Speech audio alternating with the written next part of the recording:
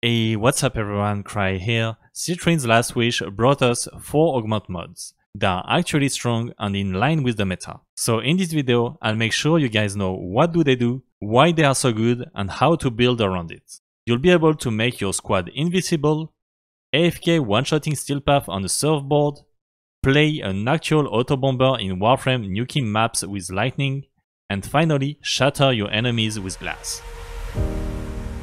Nothing could have prepared me for the high-stakes heartbreak that surrounds me. You want me, you won't let me go. So I burn slow. I can feel you coming like a wildfire. I'm just the fuel, baby, you're the light. If I'm not careful, you'll burn right through my soul. Burning like a wildfire. The first mod is Revenant Mesmer Skin Augment Mesmer Shield. Revenant receives plus 50% of Mesmer Skin strength, and allies within affinity range are granted a maximum of 5 charges.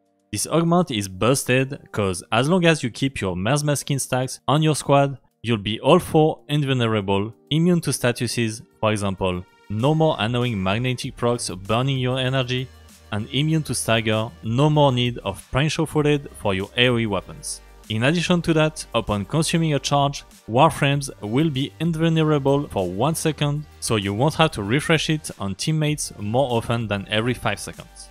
I think you got it, this Revenant augment is strong, because if you run this build, your squad will be undying against any level of content, and the only thing that can hold you back is your damage.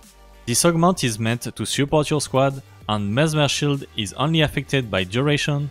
Duration is whatever on Mesmer Skin, and Mesmer Shield is given within affinity range, so what I recommend is building around an enemy of your choice if you want to do more than just pressing your second ability every so often.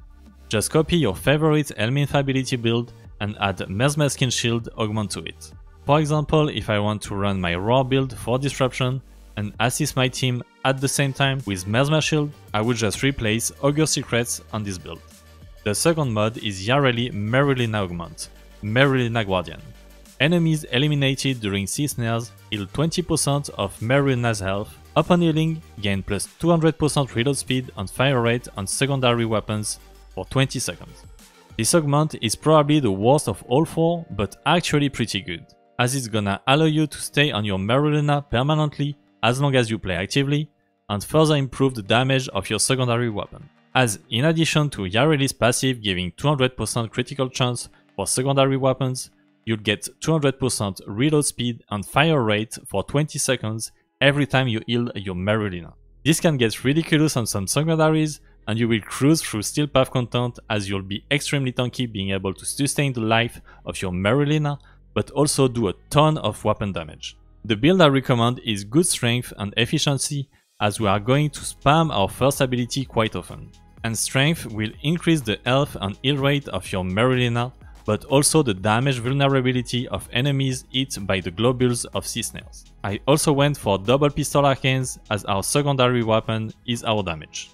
As a third mod, we got Gyre Cathode Grace Augment Cathode Current.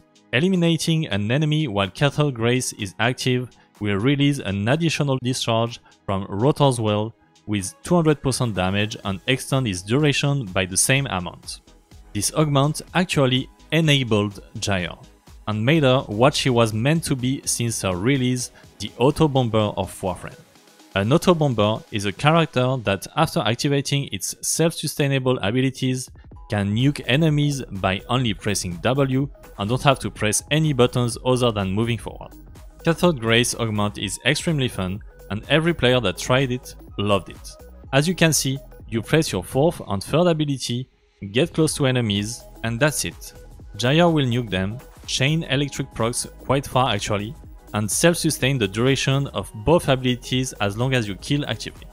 As Rotor's Well discharges those chain, I only went for Archon Stretch for a little bit of range and energy sustain, and then all out on strength for a maximum of ability damage. Note that I use energy conversion for this build, so make sure to proc it before activating your 3rd and 4th ability. I'm also using Terrify Nymph to have an easier time against armored enemies, so I slapped Prime Flow and Arcane Energize, as every Terrify will cost 116 energy. Finally, the last mod is Gara, Shattered Lash Augment, Shattered Storm. When Gara breaks her Mass Vitrify ring with Shattered Lash, enemies struck by the glass suffer Splinter Storm at 100% strength. First, I heard rumors that this augment was underwhelming, but after testing it, I got pleasantly surprised by its effectiveness to greatly improve your squad damage. This augment made Gara even stronger, as it's now extremely easy to apply Splinter Storm debuff to enemies. As you can see, every time you break your Mass Vitrify ring with Shattered Lash and Shattered Storm augment equipped, you will apply Splinter Storm to any enemies hit by the Mass Vitrify explosion. And as long as they are affected by Splinter Storm, you get a damage multiplier on them for abilities and weapons, scaling with strength. So this is the build I went for, a good balance between efficiency, range and strength to nuke low level content, or make you have a good time stacking your Splinter Storm and kill with it, or just assist your team by applying Splinter Storm to a maximum of enemies on the map. I also went for the new Arcane Steadfast for better sustain, as Gara is an ability spammy frame. I hope this video judged you about those augments. If you enjoyed it, please drop a like, comment and subscribe if you wanna see what's up next.